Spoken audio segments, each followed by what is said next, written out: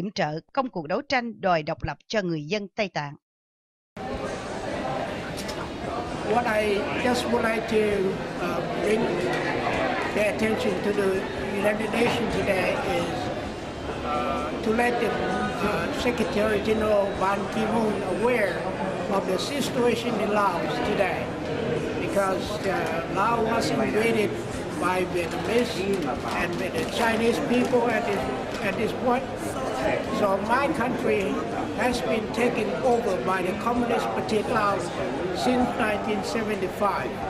Now, the people in the country is poor. The people in the country has no right at all in the country. So I came here today to speak out, to be the voice of the Lao people in the country. So I just want to make sure the Communist Party Lao is make sure that they give the right to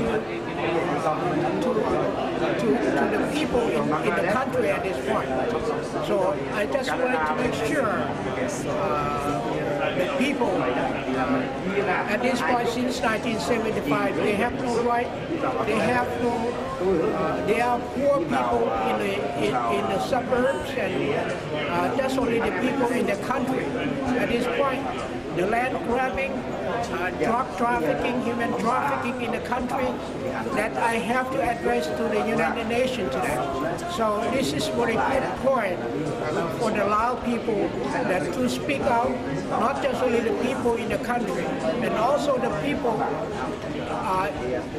overseas, the Lao overseas people got to speak out to be one voice, to make sure the Communist Party Lao listen to us as the voice of the people in the country at this point.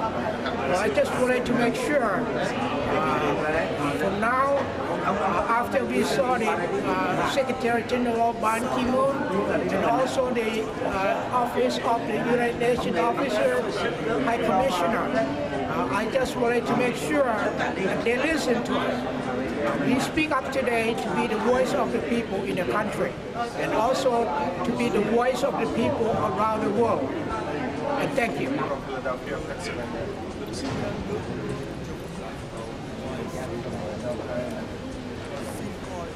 We have two reverend pastors from the Baptist Church.